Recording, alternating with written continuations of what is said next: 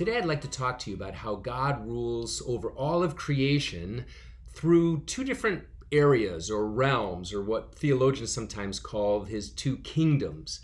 Today in our country there seems to be so much divisiveness among us, and I think sometimes Christians exacerbate the trials that we have in our world because we're not clear in our understanding of how God rules over the whole world, but he does so quite differently in these two realms or kingdoms.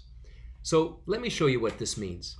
God indeed is in control over the whole universe. We might call it his left-hand kingdom and his right-hand kingdom. Now the left-hand kingdom is all of creation. And God here sustains life for all of his creation. He wants to also give order so that people are protected, and he does this through the law. Now, the building blocks of creation, of society, is family and community. And of course, we need government to help enact laws and also to help us produce a good economy so we can provide for our families. God is in control of the left-hand kingdom. He's also in control of what we know as his right-hand kingdom, the church. And here, God is working out his redemption for those who believe. He gives new life by the Holy Spirit, and he gives faith not by the law, but by the gospel. And for those of us who are members of this right-hand kingdom, we've become a part of the body of Christ. There's a unity to us. And our life is described this way, where it's a life of worship and of fellowship with other Christians, and of course, service to our world. Likewise, the Christian is part of both of these two kingdoms. We're part of his right-hand kingdom by virtue of being a new creation in Christ through our baptism. And we're part of the left-hand kingdom by virtue of being part of creation made in God's image.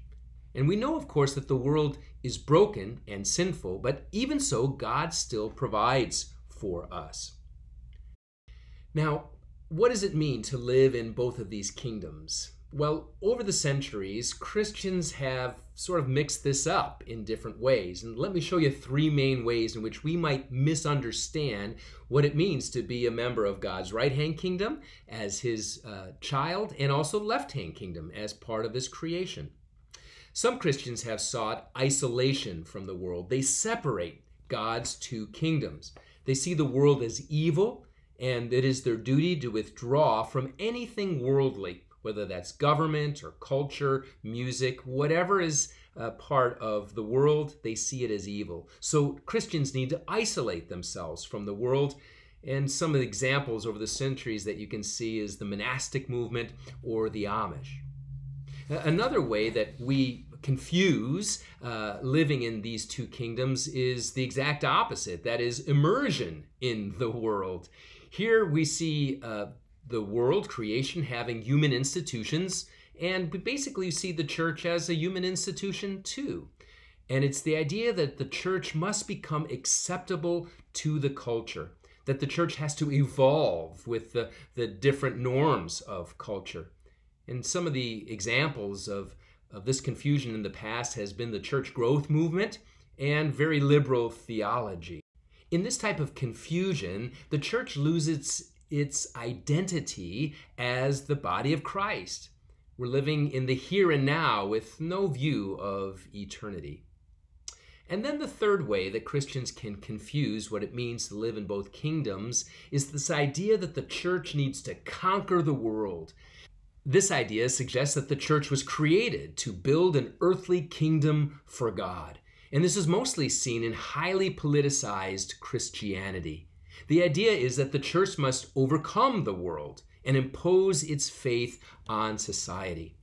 But when we do this, we confuse God's two kingdoms, and also we confuse law and gospel. Remember, you can't become part of God's kingdom by obeying the law. It must come by grace, through faith. When this happens, the church loses its mission. Our mission is not to build an earthly kingdom for God. Our mission is to make disciples of all nations. So, what does it look like then to truly live faithfully in both kingdoms as God's child? Well, it looks something like this. In the right-hand kingdom, Christians live with fellow believers by virtue of being a new creation in Christ through baptism. And we also at the same time live with unbelievers by virtue of being part of God's creation in the left-hand kingdom. We have all been made in God's image, even though that image is broken and our world needs redemption. Now, when Christians debate over divisive issues today, it would be helpful if we're clear in our minds what kingdom we're talking about and not confuse the two or try to mesh the two together. Also, as we think about the right-hand kingdom and the left-hand kingdom, the right-hand kingdom, our citizenship as God's people, ought to influence the way that we participate in the left-hand kingdom. It's not as if we get to live in one kingdom as a Christian and then completely ignore our faith when we live in the left-hand kingdom. No, our faith and love for God, His truth that's been revealed to us, ought to influence the way that we participate in the left-hand kingdom. Now, let me give you an example of sometimes how this can be confusing and how sometimes we can exacerbate the divisions among us by not having a clear understanding of how God rules in these two kingdoms. And the example that I'm going to use is illegal immigration. Now, let's begin with the right-hand kingdom. In the right-hand kingdom, God calls His people to a unity of belief. We look to the Scriptures as God's revelation to us that we might understand His knowledge and His will for us. And we know from the Scriptures and from Christ that we are to love our neighbor, no matter who that is. That we're also to care for the sojourner and the exile who lives among us. Scripture is very clear that because Israel were once exiles and sojourners in this world, that when they received the promised land, that they too were to care for the exile who lived among them. And we know then as Christians that there is no specific nationality in being part of the kingdom of God in His right-hand kingdom, but rather every race, tribe, and tongue belongs to God in this kingdom by faith, and that they are our brothers and sisters in Christ. Now, when we move over to the left-hand kingdom, here, instead of unity of belief, there might be some differences among Christians on what is the proper policy. And here I want to stress that when we're talking about left-hand kingdom issues, sometimes two very devout Christians who love the Lord might not see the same way on how we ought to live this out in the left-hand kingdom, in the earthly realm. So, for instance, on this topic, Christians might debate whether we should have open or closed borders, whether we should just go ahead and legalize the illegal immigrants that are here today, or if we should deport them first and have them come through the regular channels. All these things we can debate among ourselves. But I use this as an example to show how we ought not to conflate these two kingdoms together. No matter how we might disagree in left-hand kingdom issues, the right-hand kingdom of God ought to influence our left-hand views and stances.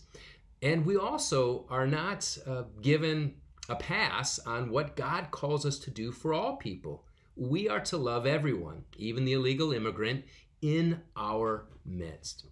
Let me close with a couple of Bible verses to put this all in perspective. And that is the perspective of God now, who loves creation, continues to care for His creation, but wants His creation to come to know and trust in them so that we might become part of the right-hand kingdom, part of His church. Hebrews 11, which is the great faith chapter in the Bible that describes all the great forefathers and foremothers of our faith that were strong in the faith, says this right in the middle of the chapter. It says, all these people were still living by faith when they died, admitting that they were foreigners and strangers on earth. People who say such things show that they are looking for a country of their own. They were longing for a better country, a heavenly one. Therefore, God is not ashamed to be called their God, for He has prepared for them a city.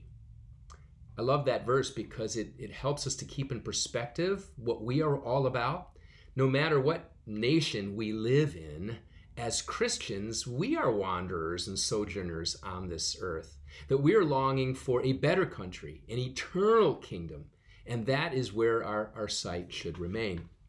Philippians 3 puts it this way, "But our citizenship is in heaven, and we eagerly await a Savior from there, the Lord Jesus Christ, who by the power that enables him to bring everything under his control will transform our lowly bodies so that they will be like his glorious body." Well, this is a very brief outline and discussion about how God rules over all of creation through his two kingdoms. But in the future, as you begin to debate about different items in our society today, take a pause, stop and remember how God rules through these two kingdoms, and begin with the right-hand kingdom. What does the Word tell us about our role as Christians? And then let that influence the policies and decisions that are made in the left-hand kingdom. Thanks so much for watching.